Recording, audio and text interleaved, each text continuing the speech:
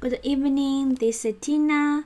In this video, I'm gonna show you how to create and get indexes. Okay, so to create index, it's very easy. Okay, we're using syntax like this. I'm gonna follow this one. Okay, you give DB, then you give your collection name like this one. We're using course, right? And then you're using a method called create index. Okay, and then here you give what kind of the expression here, which is the field. What's a field? Like a score. Okay, and then you choose ascending or descending. Actually, ascending and descending doesn't matter that much. Okay, or you want to have more, then you have more. This is the field name in your document. Okay, field name in your document. Descending, and optionally you can give some option like what's your index name. You can use in name. Optionally you can give a name like this is a score index, like this one. Okay, something. Okay, and let's do it.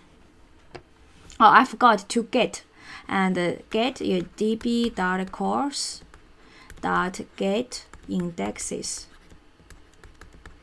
Okay, then you will return all index.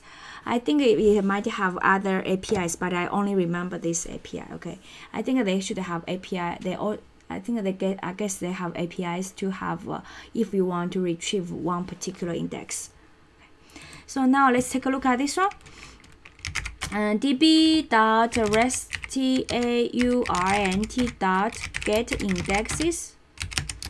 By default for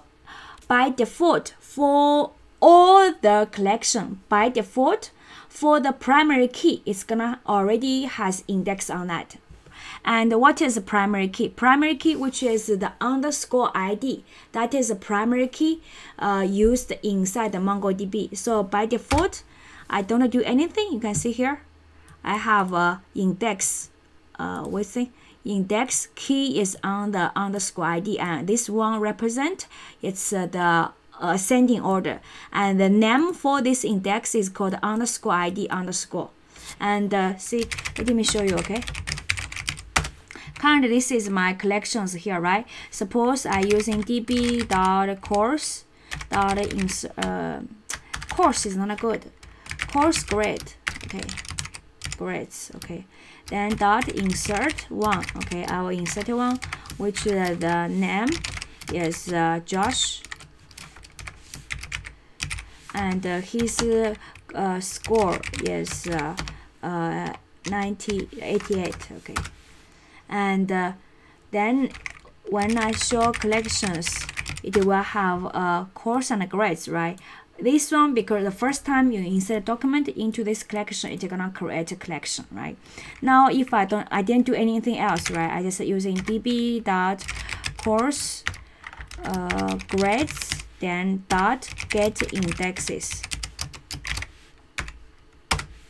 Then you will see it's already have a index on the ID, and this is default name also.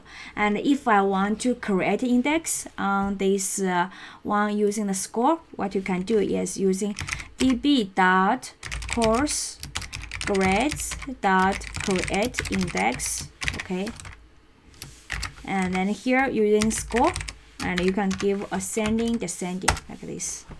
And then you can say okay, 1. Okay, number of index before that is 1, and number of index after you have 2 now. Okay, then here let me show you. Okay, db.course grades and dot get indexes, right? Then you will see 2. See here I have 2. One is the key is ID based on the field name. Okay, ID, which is our primary key, this one, and this one is what we created. A key is on the score, and the name is the score on the 1. Okay, this is the default name. And when we create index, optionally we can give an name. Let's using, we have another field is name, right? We have name. Let's create a name. Okay, and we can give another option, which is what's the name of this index? We can using this one is ascending name index. Okay, otherwise the default name gonna be name field underscore 1.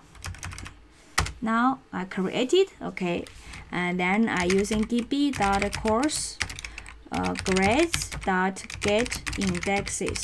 Okay, and you will see 3. Okay, this is for the primary key, this is a score, and this is name, and you can see this name changed here. Name, it's not a default one like this now. You can think about also index as sorting, kind of like a sorted for you first, and it's easier to find like this. Okay, so I think that's it for this video. We'll just talk about how to create index and then how to retrieve the index. Okay, and thank you for watching this video. See you next time. Bye bye.